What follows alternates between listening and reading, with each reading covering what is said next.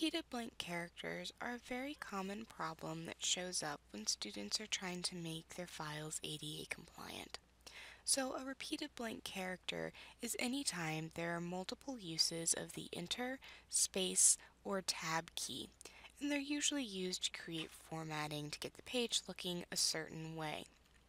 It's a problem because when screen readers encounter multiple uses of any of those buttons, they assume that there's nothing after that blank space and can either skip a page completely or even assume there's nothing left in a document and simply stop working.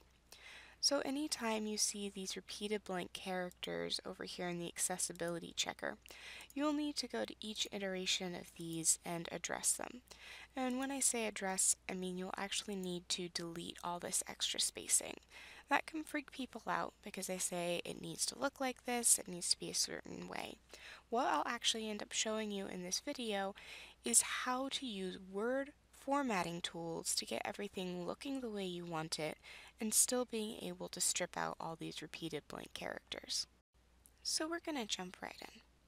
So the first thing you're going to want to do is actually click on one of these iterations of repeated blank characters within your document.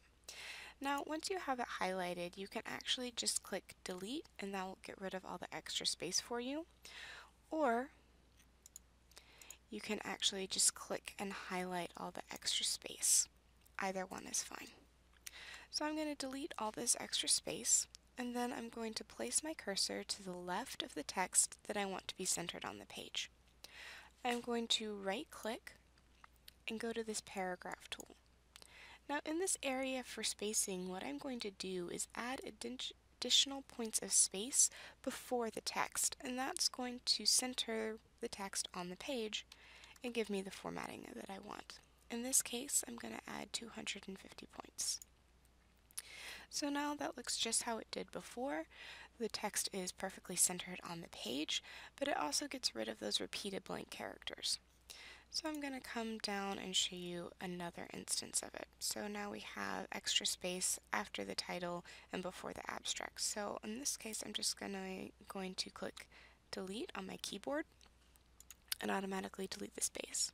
Since I want this abstract to show up on its own new page, I'm actually going to come up here to insert and click page break. And that's automatically going to bump it down.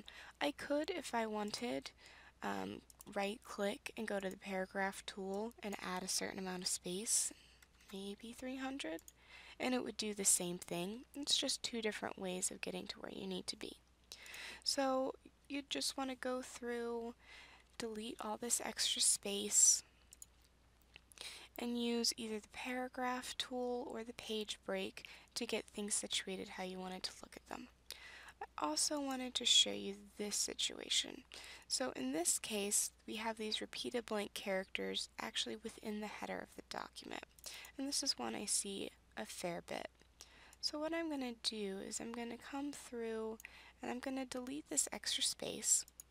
And there's actually a tool within Word to help add space within the header tool.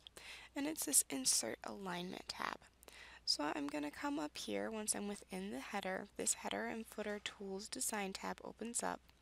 And I'm going to come to Insert Alignment tab. So I'm just going to click and it's going to open up this little tool right here. So if I click right, then the number 3 will be right aligned and it will bump the rest of the title all the way over to the left. So you can play with this tool as you need by clicking either left or center or right, messing with your margin, and that'll allow you to get your title all the way over on the left but still have your numeration on the right if you want it.